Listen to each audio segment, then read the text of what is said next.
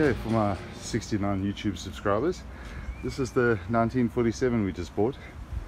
Basically, it's called a jail bar, those of you don't know, the obvious reasons. But she's pretty original, got a very nice patina, very rusted, lots of work to be done.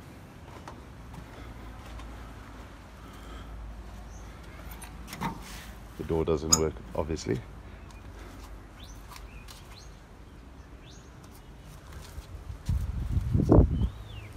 Running board's decent.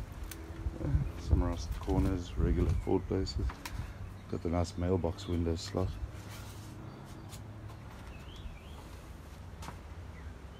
She is a dually, so there's always that.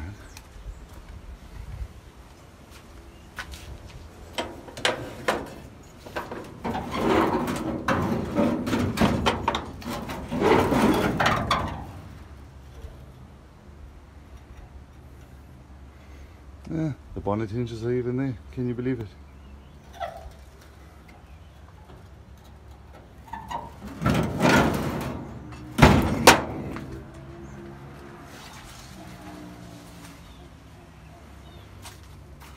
So it's not bad. See, just got the fuel tank still under the seats.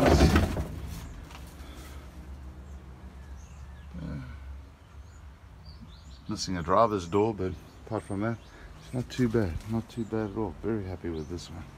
Definitely make a nice diesel. Maybe I should put a Lexus in it. That way maybe everyone will subscribe to my channel to swear at me if I put a Lexus in. But no, we won't do that. Maybe.